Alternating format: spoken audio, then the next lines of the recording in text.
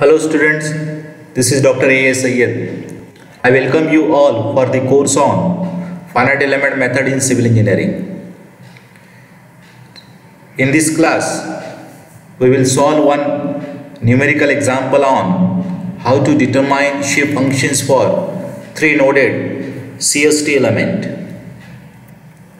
So the statement of problem is a three-noded triangular element as shown in figure used in plane elasticity problem.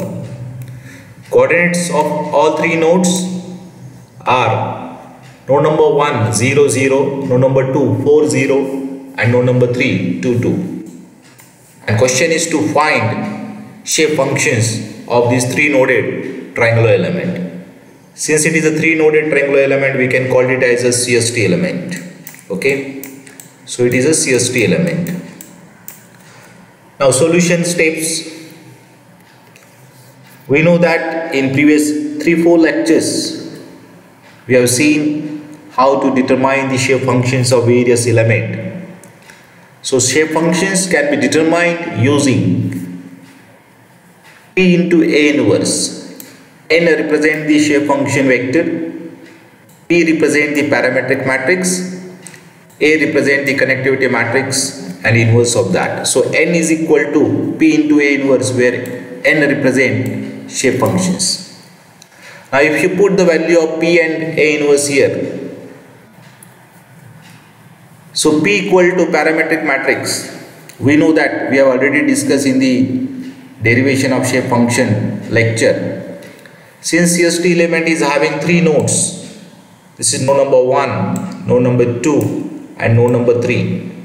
Since CST element is having three nodes, at each node there are 2 degrees of freedom, that is U and V. So there will be U1, U2, U3, 3 degrees of freedom in X direction and 3 degrees of freedom in Y direction, V1, V2, V3.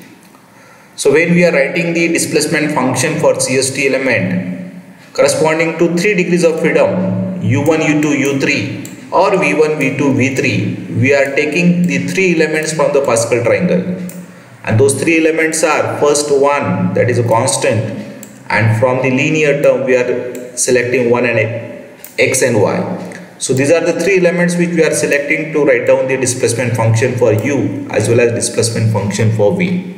So that's why these 3 elements are nothing but elements of parametric matrix 1 x y. Now when we write down this parametric matrix for 3 nodes, node number 1, 2, 3. Instead of this x and y, we are putting the coordinates of node number 1, 2 and 3 respectively. So for node number 1, if you assume it is x1, y1. For node number 2, it is x2, y2. And node number 3, it is x3, y3. So this is P matrix, that is parametric matrix 1, xy. And connectivity matrix A representing the coordinates of 3 nodes. 1, x1, y1, 1, x2, y2 and 1, x3, y3. In this problem, values of x1, y1 to x3, y3 are known to us. x1, y1 is 0, 0, x2, y2 4, 0 and x3, y3 2, 2. So these coordinates are known. So if we substitute these values in connectivity matrix, we will get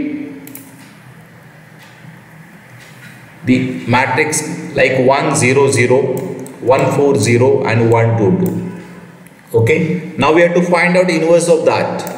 Now it is a 3 by 3 matrix, so to determine the inverse, the simplest method is method of adjoin. So if you determine the inverse by using method of adjoin, that is 1 upon determinant of that matrix A, okay, into adjoint matrix. Adjoint matrix is nothing but transpose of cofactor matrix. This adjoint matrix is nothing but transpose of cofactor matrix. So we have to find out cofactor of each element of this 3 by 3 matrix. This is very well known method and all of you know how to find out inverse using method of adjoin. So determinant value of this 3 by 3 matrix is 8. So it is 1 upon 8 and then these are the cofactors of various element, and then taking the transpose, this is nothing but adjoint matrix. This is adjoint matrix of the above 3 by 3 matrix. So this is inverse of this 3 by 3 matrix, 1 upon 8 and this 3 by 3. Now if you multiply this row with 1 by 1 3 columns of this inverse, we will get the 3 shape functions of given CST element. So 1 into 8 is 8, 1 x into minus 2 it is minus 2x, and y into minus 2 it is minus 2y. So n1 is equal to 8 minus 2x minus 2y upon 8. Similarly, if you multiply this row with the second column of the inverse, you will get 1 into 0, 0, x into 2, 2x, y into minus 2, minus 2y. So it is 2x minus 2y divided by this 1 upon determinant is 8.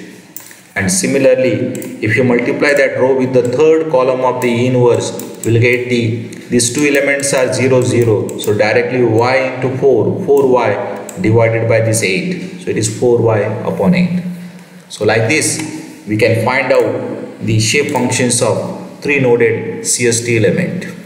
Okay, I hope all of you have understand the numerical example. In the next class, we will solve the next numerical example on shape functions of CST element. Okay, thank you very much.